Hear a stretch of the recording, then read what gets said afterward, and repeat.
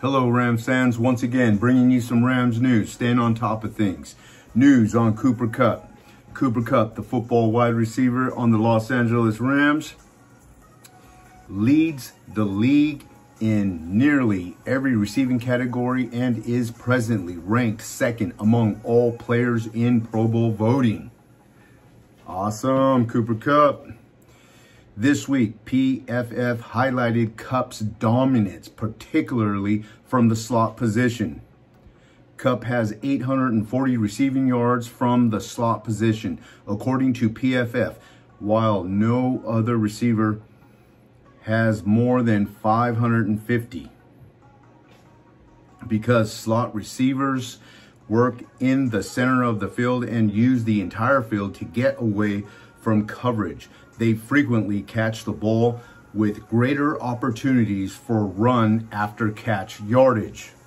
Cooper, once he catches the ball, he got good moves and he got that willingness to fight for the extra yard, that discipline, that want to attitude, another yard, possibly a touchdown, break loose touch for a touchdown. Anyways, jet sweeps and shuffle plays that either hand the ball off or get a fast pitch to the slot as a running play put slot receivers in a good position. To be a complete slot back, you should make at least one tackler miss every time you run the ball, exactly like a running back. And he does. Cooper Kupp, he usually makes one or two players miss the tackle after he catches the ball, just like a running back. Kupp leads slot receivers in yards by a wide margin, and you can guarantee he gets a lot of it after the catch. Yes, you can. Moving on with more news. Vote for your favorite Los Angeles Rams players to get into the NFL Pro Bowl. So I'm going to cover on how you could vote for your favorite player to make the Pro Bowl, or to vote for players who you think should be in the Pro Bowl. What are you waiting for? If you haven't voted for your favorite LA Rams players to make the Pro Bowl, the election is already underway, with ballots being cast and results being recorded. But don't count on the votes of other fans to determine whether Aaron Donald or Matthew Stafford will receive the prize. Instead, take command and vote.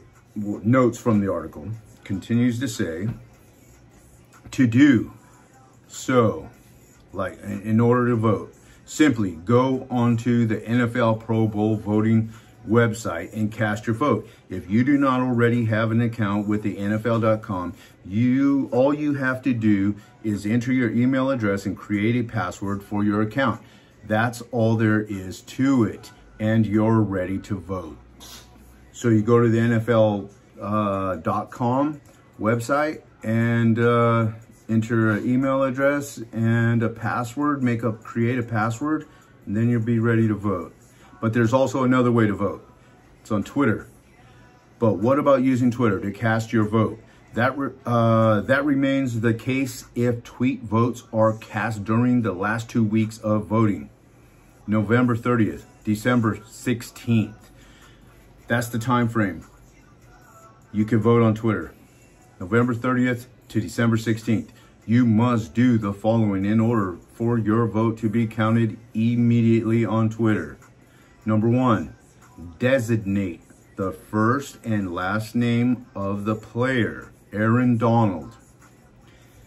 Number 2, state the player's official Twitter handle, like with the @ symbol, and then Aaron Donald, say you were going to vote for, and then his Twitter handle has a 97 after his name.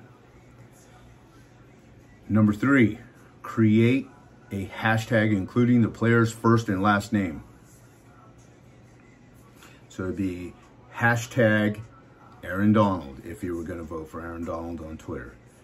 All 3 of these methods must include the hashtag.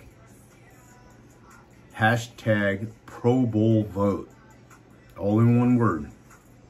As a reminder, real player selections will be made based on fan, player, and coach consensus votes.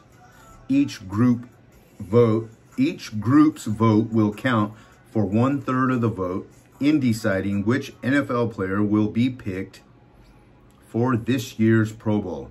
The NFL has a unique voting system that includes votes from fans, coaches, and players. That's cool.